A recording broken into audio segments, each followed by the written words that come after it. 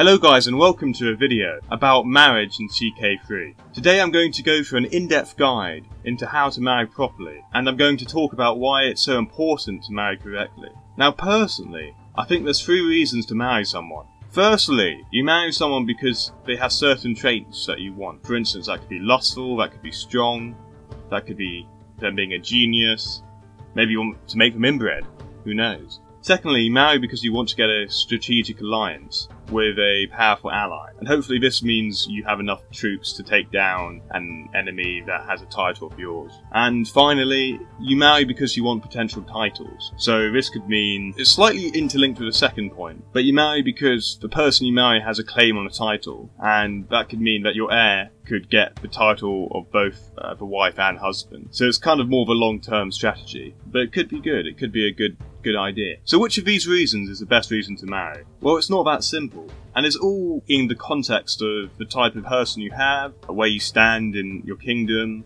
are you a king, are you a count. But I'm going to give you a few examples as to when you should marry for some of the reasons. And my first example is when you start as a count with very, very few relatives, or you're by yourself, you're the only member of your dynasty. You want to have as many kids as possible, in a sense, because you don't have that much to give your heirs. And also, it may be good for alliances later on down the line to get alliances with other people, to have lots and lots of children. So therefore, although it's frowned upon in the Catholic faith, you want someone who's very, very lustful, so you can get as many children as possible. And I think it's one of the more underrated traits in the game.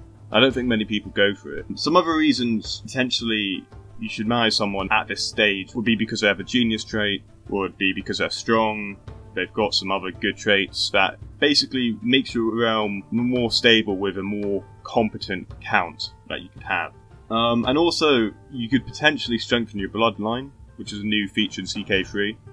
It's quite cool. So a second example I'm going to give is, say you're the King of England and you want to take down the King of Ireland, but the King of Ireland has an ally in France and they outnumber you quite significantly. If you marry, let's say, the Emperor of the HRE, you could potentially basically get enough troops to take the whole Kingdom of Ireland or take down these enemies. So it's really, really useful, and that's probably one of the only reasons you should marry in that sense. But I would say this reason is probably less important, because you don't need to personally marry for that reason, and you could obviously send one of your kids to marry them instead to get that alliance. And finally, I would say you marry for potential titles. So if your wife or husband has a potential claim on a kingdom, let's say, you could potentially press that claim. So for instance, if I was the King of France and I married a daughter and she has a claim on the Kingdom of Italy, then I could potentially get my heir to have both the Kingdom of France and the Kingdom of Italy, making you really, really strong. I wouldn't particularly say it's that useful when you're really, really weak, because you won't be able to hold it. But yeah, let me know what you think in the comments about what I've said. It'll be nice to have some of your own ideas, and who do you think's the best to marry. And yeah, make sure to like, subscribe and comment down below in the video. Thank you guys for watching. Hello, my children.